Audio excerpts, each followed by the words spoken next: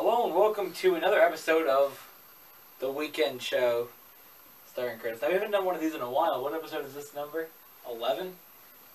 That amount of bullshit. I haven't done one of these in I don't even know how long. I think last time that we had Casey come over, which was in March. So we're doing one of these videos now. I think this series is becoming more of when I have people come over type series. I feel like it's supposed to be sort of that kind of show that's a talk show, conversation, question asking show. Because if I'm just sitting in the chair beating myself to be seems legit, it's a 4-minute video where we do this, we can make a better video, we can have better quality stuff. So, without anything else, we're going to get into the video. So get ready for a special conversation.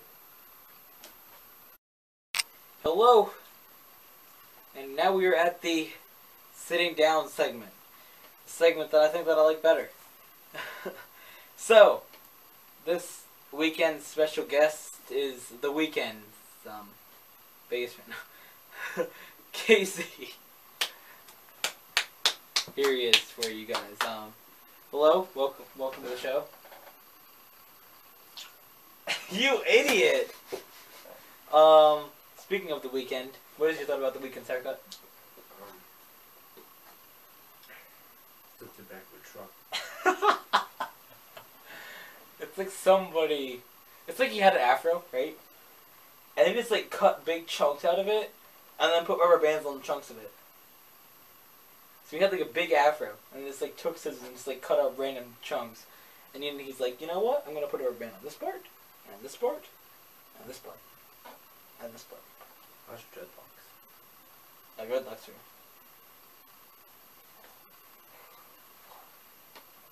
He cut segments of afros out and put. Segments of afros. So, we haven't done one of these videos in a while. You haven't been over in about a month. So what's really changed for you in your YouTube career? Nothing.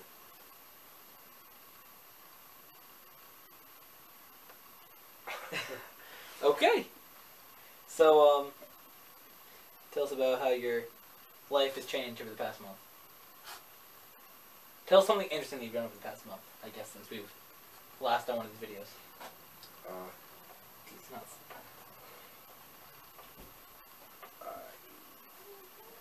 He texts his girlfriend, these nuts.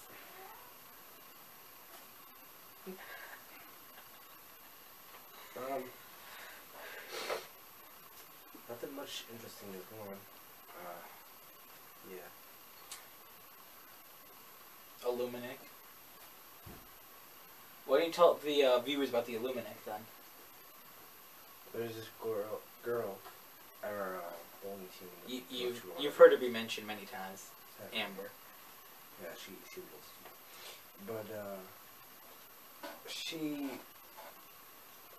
But we had. Wow, I just looked at this thing up here. It says Colorado. Colorado's license plate would be green. Okay, carry on. We had our friend Nick go to the bowling community shit, and it's a public place. Anybody can be there. I can invite 5 Mexican friends and 2 Asians, and they can show up fine. So I mean, I can invite anybody that I want. Yeah, so I can invite Juan. I can invite Kevin. You know a person named Juan? I wish I did though. So you want some tacos? So for any Juans out there that don't like tacos, this is girl Amber. Yeah. Her grandma, mother, and mothering. Come on, I mean, I think those two have a thing. Some lesbian incest. But other than that, Nick came to the bowling. Nick came. Right after you said that, Nick came. Not like that. He might have after. Arrived. He might have after though. He arrived. He went home and came. He came home. He arrived at the bowling home. alley. And He arrived at the bowling alley. I like how you changed it. Amber got mad because For her, it's always that time of the month. Yeah. Well, it's not as easy because she thinks that our bowling was just So bad. had to be amazing every single Now, week. here's the thing. For me and Casey, his average score is 120. My average score is 119. That might change after this week. Either way, her handicaps are 72. Her average score is 107, and her handicap is over 9,000. No, her handicap is like, what, 86? Something like that? Yeah. 83, 86, something like that. So it's close to more than 10 pin difference. And she's getting mad at us because we have 1 week of doing bad. She's like, oh, Nick shouldn't be here. He's not allowed to be here. Bitch, he can be here whenever he wants. Yeah. And, so, Curtis missed a 9. He threw a 9. He missed 1 pin. Yep. And he... We went over and talked to Nick. Nick always, like, blames stuff on him. So Yeah, it's sort of like a thing that we have. Like, I just blame him for everything. And, I mean, I'm just messing around. It's not really his fault, but I'm just like, Nick, it's your fault. So, yeah. I mean, I'm cool with Nick. I don't have a beef with him. So he, walks over and says, Nick, it's your fault. yeah, Nick, it's your fault. And then we were talking about the Illuminati. I don't know how the Illuminati came into this, but it's all okay. And, yeah. Illuminati confirmed. It's okay. Illuminate, and then, Amber got mad. And, yeah. That day on, she was no longer grabbable. Grabability. Oh, you didn't tell about the grabability either. Mm-hmm. No, you didn't mention that in a video. Last week. Or last talk show. You didn't mention grabability. Yes, I did. You didn't explain Yes, because you said, what's the, favorite moment? And I said... Oh, yeah. my moment. So why don't you just explain that again for people that didn't tune in that week? I'm sure they tuned in that week. I'm sure they didn't. People going to tune into the last video. What if someone just stumbles upon this video all of a sudden and they don't want to know the rest? They won't watch, like, the 11th episode of it. I would go back and just watch the first episode, 1 to 11. Why do you tell? I wouldn't watch any of your videos either. This is how it is. Like, we be in each other's videos, but we don't, like, watch each other's videos because we're gonna end half of them anyways. Like, I guess that's sort of how it is. Like, we don't really need to watch each other's videos because I'm in a lot of your videos, as you know, because you make them, and you're in a lot of mine. So I think that's sort of why, like, I don't really care if you don't watch my videos. I'm not gonna be like, Casey, watch my video right now. The only one that I think you should watch is video 3000 because you didn't do anything with that video. I mean, you're in clips of it, but you're not like actually in it. Wait, what? You're in clips of that video. How many clips of it? I wasn't even there. If you listened when I explained how I was making it, you would have known why you're in clips of it, Casey. Oh, well, I don't pay attention.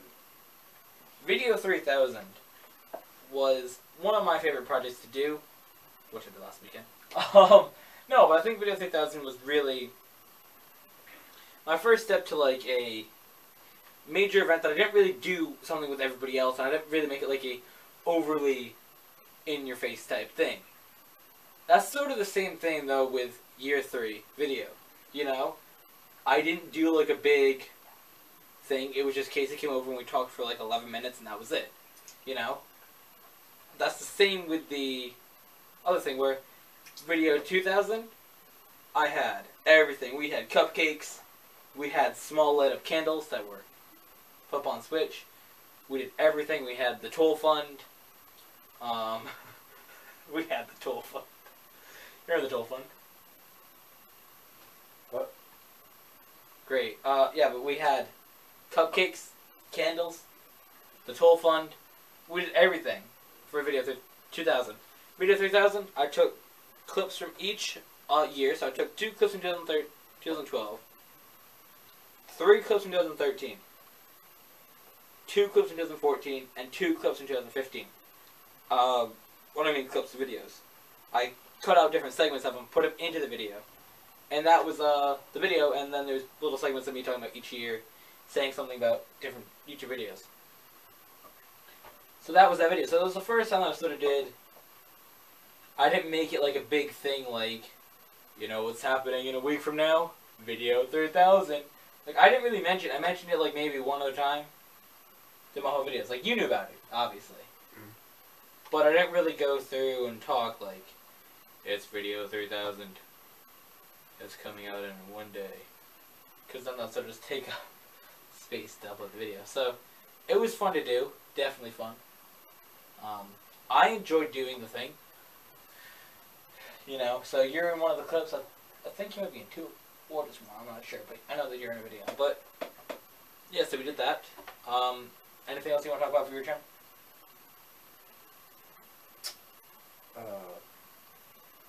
What? Do you have anything you want to talk about for your channel? My camera's currently broken, so that's why I'm not posting videos. Other than that, Once he gets a new camera, I yeah. guess. And also, for those of you wondering, which I don't think you really care, but the tripod this camera's held on is actually Casey's tripod, which I'll be using for the time until he gets a new camera, because my tripod, if I grab it over here, one of the legs, this one, the whole thing is like, the thing that's bolt, swirly part, totally messed up. See, I can just put it on, slide like that. So anytime that I move it, with it on here, it doesn't do it, so it has some issues. It doesn't happen during the videos, but it's very annoying. So I'll just be using Casey's tripod. No real difference, you know. It might actually, the camera might actually stay more straight because... Yeah, the little knob under the lens there. Hold it tighter. Yeah, no, I mean, that one does too, but I mean, like, it'll keep it more straight, because I noticed that one, it's a bit more difficult to move, so you can get it more balanced with that one there. You move it a bit, it's either like this, or like this. One of the things I do want to talk about for videos, though, I do different die-cast reviews, and I got a bunch of old cars from, what, 2002? Oh, that's really old. My dad had some of those still. Yeah, I got some 2002 cars, 2001 cars here. We got Bobby Labonte, Interstate Battery. We got Terry Labonte. Also here's 2002. Let's move this out of the way, actually. Where'd you get these? These here are my mom's cars that she's had for years. The only difference in these videos compared to, want to grab that car over there, Casey? Behind you on the thing. Yeah. The only difference between that compared to this car here is that these ones here we can't open. Because these ones here are like, you know, sort of collectible type items where if you open it, It loses its value. exactly. Where this one here, first of all, this one here is made so much better. You can hear when I hit the plastic. I mean, first, I can't even hit the car. But, you know, they're like made so much better, these ones here anyways. Plus, this one here I can go to the store and get. In a few years that I open this car? Probably not. But I got a few on the wall that I'll keep anyway, so if you want to put them back over there. We got Bobby Labonte, we got Terry Labonte. We got this one here. Try me. 2002 Jimmy Johnson. I actually got this one here from the California Speedway. 50 miles from Los Angeles. Someday I'll go to that race. But this one here, you can actually spin the car and you can see all the hazards. So when I say that, I'm like, that's pretty awesome. What else did we have? I like this one here. We got the Jeff Gordon 24 Star Wars Episode 1 Pepsi car. Last episode. The next episode. No, as Casey might have seen different, well, he's seen different Jeff Gordon cars, that's for sure. Yeah, my dad. He has something wrong with it. I know he has a Pepsi car, we've seen it there, but... listen here, one of my favorite drivers, Tony Stewart. Well, I do like Jeff Gordon. I like Jeff Gordon, Tony Stewart. Terry Labonte was actually my first favorite driver. I like Terry Labonte. When he was, well, he drove off and on, but I liked him in about 2002, 2003. Then I liked Tony Stewart. He was my, like, favorite driver for years up until I stopped watching NASCAR in about 2010. I liked him from 2005, 2010. Now I like Kyle Larson, so I started watching him in 2014. But this here is the number 20 Home Depot Coca-Cola car. So we see Pepsi and Coca-Cola here. Jeff Gordon, 2001 champion DuPont car. Speaking of championship cars, I might be getting the number 4 Kevin Harvick championship. Speaking of Kevin Harvick, the number 25 Good Ranch, number 29 Good Ranch service car from 2002. Doesn't have the rookie stripes on it. so I think this is 2002. That was his first full season. I mean, his first like full season running every race. We got Dale Jarrett, number 88. It was 2002. Yeah. We got probably also 2002. This is Ward Burton, Cat Truck Engine.com car. So I'm making a review of all these videos. Make a video of all these. The number 31 Robbie Gordon Singular Wireless car, which is now AT&T, which is now not a sponsor. This is just showing off this is just turning into a show-off diecast. Sort of like a preview thing. This here is the number 24 200 Years of DuPont car.